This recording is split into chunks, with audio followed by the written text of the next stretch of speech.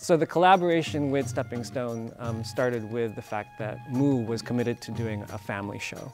And this was a perfect show for that. And it's been great working with SteppingStone on this project. I'm Randy Reyes, and I'm the artistic director of Theatre Moo and the director of the Princess Nightingale. So the Princess Nightingale takes place in historic China, and it's about a princess who learns how to become a leader. Well, the play has a lot of things that you wouldn't find necessarily all in one production. There are puppets, there's music, there's drumming, there's a shadow screen, there's dancing.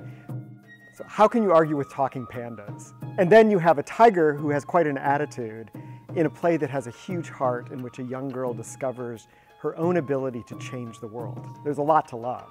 The show is full of culture, especially seeing a bunch of Asian American actors on stage. It will really open up the eyes of the kids, and especially I'm hoping that we get to the kids who are Asian American and see us on stage, and I really think that will spark an interest with those kids.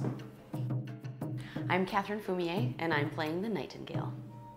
One of my favorite parts of the show is working with young people. I haven't worked with young people in quite a while, and I think that they're wonderful and hilarious, and they all bring these amazing talents. They're also making me cool again because they're teaching me slang and like making me feel hip, which is really nice. But they're showing me they can all move, they can play different instruments, they dance.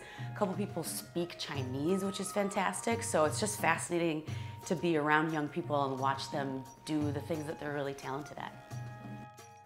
Well, this production has been a year in the making, and we are so excited to welcome our audience here on May 2nd, and we'd love to have you come join us. Don't miss this incredible opportunity to see SteppingStone Theatre and Moo Performing Arts working together on The Princess Nightingale.